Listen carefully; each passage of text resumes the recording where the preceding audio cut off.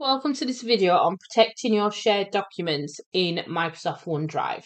So we're going to have a look at all of the different functions and options available where you can lock down anything you might need to share. And you can do this from anywhere that you can access OneDrive. So I am in OneDrive at the moment, but remember on the left-hand side in Microsoft Teams, you've also got OneDrive there. And when you click on the three dots next to any item that you want to share, then you'll see the same options as well. So this just allows you to comfortably share any documents, but keep that control, especially if it's private and confidential. So let's have a look at how to do this. So I'm going to go into my data file and I'm going to click on the three dots and I'm going to go to share. I always click on the three dots, but there is a share option there as well. But sometimes that is not visible, so I just think three dots is going to give you much more ease across any of the applications.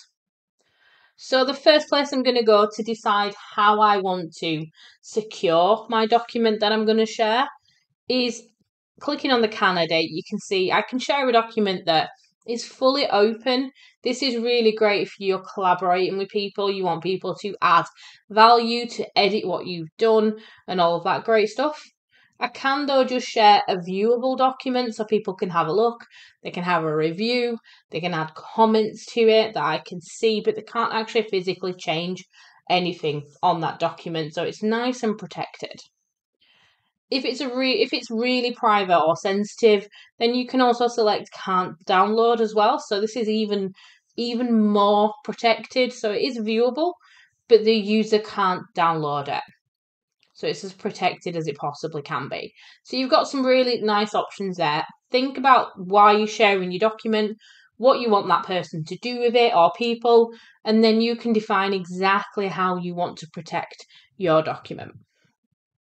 There is a couple of other options as well, and these do appear in this cog just to the right of the copy link option.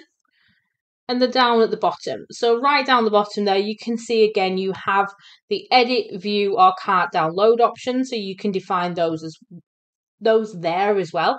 But there's also two more options here. One's a newer option. So the newer option is to set an expiration date on this. So you can define whether it's editable, whether it's viewable, whether it's downloadable. And then you can also set an expiration date on this link as well. So after that time, this link will not work for that user unless you share a brand new link. So it stops them from having access. If you've got a deadline and you're working with a group of people on a document, you want all the feedback in by, let's say, Friday, then you can set an expiration date of the Friday or the Saturday. And then after that, it's either it's been signed off, you don't want anyone accessing it, or you want to make changes and get approval and sign off at that point as well. So let's say next Friday. Can see it expires at that point. So at that point, the link expires and it then protects that document. And finally, at the bottom, you've got the option to set a password as well. You will need to provide the password to other people, but again, it just stops anyone accidentally getting the link if you're just sending a generic link rather than sharing it directly with people. And remember, sometimes they might share a link as well with other people that you might not know about if you're sharing just a link. So be really careful about which option you're going to use as well. And if you're using this within a business, some of your options might have been turned off anyway. In one of the businesses I work with, I cannot share outside of my business. So it locks down some of the things I can do and protects some of my documents anyway, depending on where you are and what that is.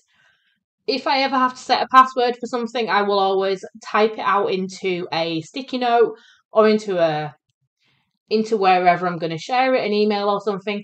Then I'll copy and paste it into this field or anywhere else, just so I know that I absolutely get the right password. And then I can share it with other people as well, and I won't forget about it. So make sure when you create that password, it is also somewhere else that you can go back and refer to.